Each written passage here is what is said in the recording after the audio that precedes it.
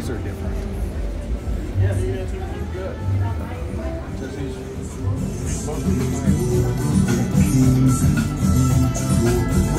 Hello, how are you? How are you doing? Oh, we got a little studio lighting and all. That's nice. Really cool. These are our Waterloo signature loudspeakers. They're three-way active. Oh, they're active. Okay. These are with Hypex in-core amplifiers, 1100 watts per channel, 9-inch aluminum midwoofer, 9-inch aluminum subwoofer, aluminum 1-inch tweeter, horn-loaded. It's a transmission line design. Oh, wow. Transmission line. 65-inch total line length. Internally folded 5 times. Oh my God. Where's the power cord for? The back here. Excuse me. XLR inputs. Oh, okay. Okay. I thought the two were the speaker, but one of them's the power. Okay. Adjustable stainless steel isolation stand. Wow. Optional acoustic treatments that Man.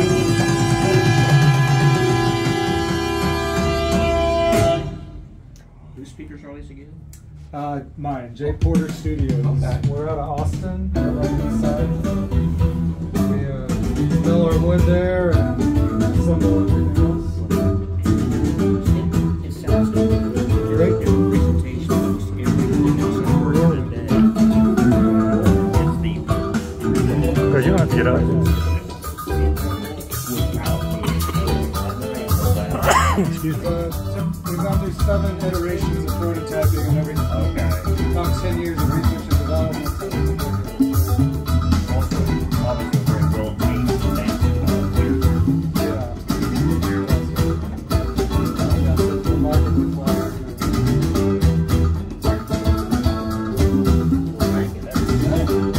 What's the price point on these? These start at $12,000 per pair. We do separate subwoofer cabinets with different size subs. So we do a 9-inch, an 11-inch, 15 or 21-inch sub. 21-inch. Yeah, so the 21-inch sub, that one for a pair is about 25 grand. Okay. And 12 for the 9-inch. How low do these go without the sub? These have built-in 9-inch subs that go to 20. Okay, because you got the transmission line. These have the transmission line base. Correct, yeah. So the subwoofer and the midwoofer share the same ear cavity. So that feeds into the transmission line that's about halfway down the cabinet here. And then that travels up and snakes around and exits out the front aluminum port. Okay. So the midwoofer signal, it cuts off at 120 hertz. So we're not activating the line with that signal, we're just absorbing the rear wave from the midwoofer. Gotcha. And then the subwoofer activates. Actually uses it. Okay. Yeah, the subwoofer activates the transmission line at about 18 hertz. Now the side panel with the little metal plate on it, is that for just aesthetics or what? That's an access panel. Okay, for the crossover rear, or whatever. The tweeter's rear mounted. Okay. These have no passive crossover components. These are all active. Okay. We do a passive version, but this one's active. But the active components are inside? Yeah, they're all on the plate amp on the back. Okay. And how much power are you giving them? These are 1100 watts per channel. Oh, really? 100 watts to the tweeter, 500 to the midwoofer, 500 to the subwoofer. Okay, wow. Okay. So these can rock out. Yeah. Especially with the 21-inch sub. You probably take the plaster off the wall. Potentially, very high power. Are you just launching these? Are these new? These are new, yeah. Well, they look very polished and nice. Aesthetically, really nice. Thank you very much for the tribute. Oh, cool, yeah, thanks.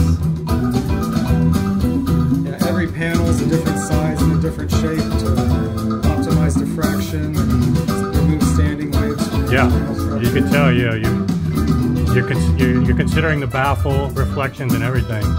Very impressive. Now, are you selling direct or you sell through a dealer? I don't have any dealers right now, but potentially both. Okay. But yeah, right now you can purchase directly through our website, it's JPorterstudios.com. How long does it take to manufacture one? That's it, you know. We're on about say about 10 weeks. 10 weeks, okay. Cool. Where do the drivers come from?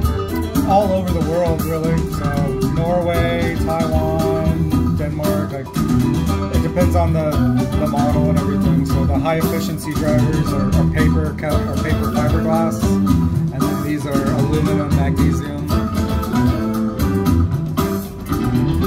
So I was looking at, the passive speaker is actually more expensive. Shouldn't be. You do have to select all the options. But yeah, there might be a bug.